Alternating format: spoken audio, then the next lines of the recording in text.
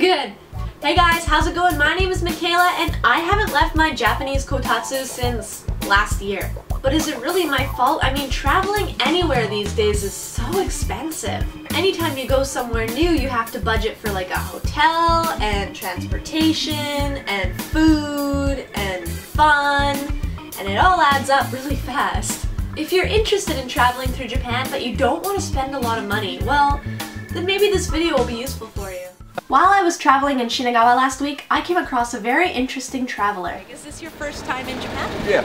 Oh, cool. So everything's like absolutely brand new. Yeah, it is. Tokyo is pretty overwhelming. Yeah. 昨日着いて自転車買ってでもうこれから自転車で京都に向かって行きます。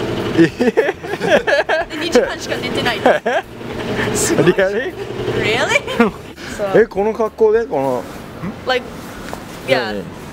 多分そうです。In Germany we have around -6, -8 degrees right now. なんかドイツの方が寒いから。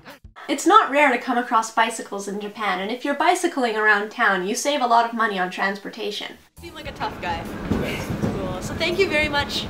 You're and welcome. Have a safe trip. This traveler was staying at a guest house.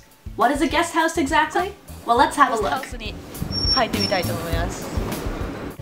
チェックインしていいんですか？あ、見ますか？はい。お願いします。はい。If you're interested in coming to Japan but are feeling a little nervous about spending too much money, a guest house might be the perfect option for you.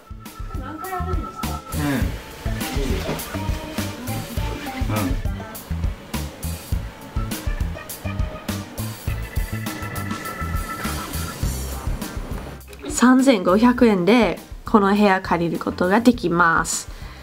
で、一番長くて1年泊まってる人もいる。